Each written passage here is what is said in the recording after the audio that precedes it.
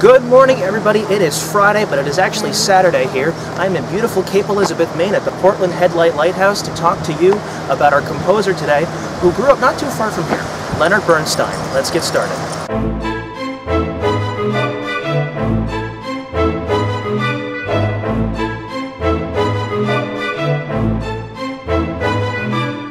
So Leonard Bernstein was born in Lawrence, Massachusetts on August 25th, 1918 to Ukrainian Jewish parents Jeannie and Samuel Bernstein. And his name originally was Louis at the request of his grandmother, but his parents always called him Leonard, which actually became his legal name upon his grandmother's death when he was about 16 years old.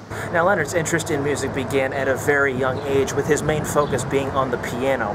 Now unfortunately his father from the start did not support Leonard's musical interest, but as time went on he came around and did begin to support his musical efforts. Now from the very beginning of his training, Leonard was a natural at the piano, excelling throughout his teens and into his 20s. Now earlier, Leonard attended the Boston Latin School, where he graduated in 1935. From there he went on to study music at Harvard with various well-known artists, including Arthur Tillman Merritt, Edward Burlingame Hill, and Walter Piston. Now a short time later, in 1937, Leonard met Dmitri Mitropoulos, a conductor of the Boston Symphony.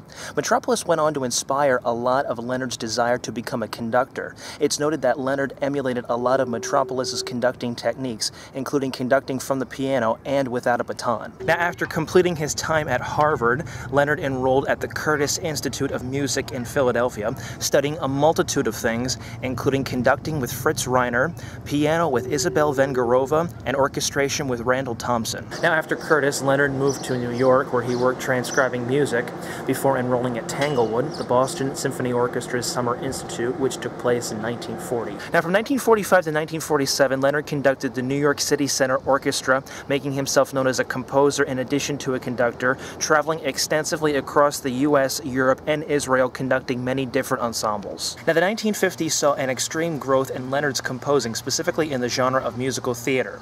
This began with his one-act opera, Trouble in Tahiti, a 1952 work that focuses mostly on a bored upper-middle-class couple and runs about 45 minutes.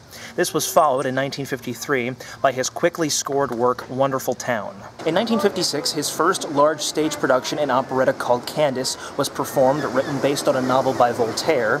His second and most famous stage production, written with the assistance of choreographer Jerome Robbins, writer Arthur Lauritz, and lyricist Stephen Sondheim, was the extremely well-received West Side Story. Now, in 1959, Leonard took over as conductor of the New York Philharmonic, taking them on tours across Europe and the Soviet Union, and garnering much acclaim during his tenure there. Now, because of this commitment, he did not have a whole lot of time to compose during the 1960s. His only two major works from that decade include his Kadish Symphony, which was dedicated to, at the time, recently assassinated President John F. Kennedy, and his Chichester Symphony. Now, in the early 1970s, Leonard stepped down from his position as conductor of the New York Philharmonic, but continued to tour with them, specifically to Europe in 1976 and Asia in 1979. Some of his major works during this time period of the 1970s include a piece called Mass, a theater piece for singers, players, and dancers, a U.S. bicentennial musical called 1600 Pennsylvania Avenue, and an orchestral vocal work called Songfest. In 1980, Leonard received the Kennedy Center Honors Award and continued to teach, compose, and even produce TV documentaries.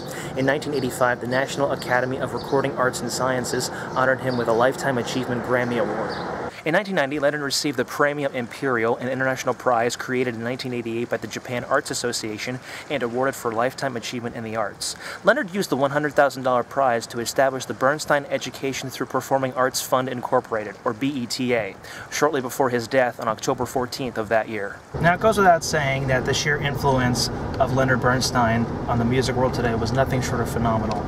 In addition to his prolific music works, Leonard also found the time to write books about music. One specifically entitled The Joy of Music was recommended to me by one of my professors. I encourage anybody wanting to dive deeper into the mind of this knowledgeable composer. Definitely take a look at it. Thank you all for watching. I hope you enjoyed this yet another composer profile. I really enjoy making these, and I really hope to continue making these into the future. So, from Old Orchard Beach, Maine, see you next week. Take care.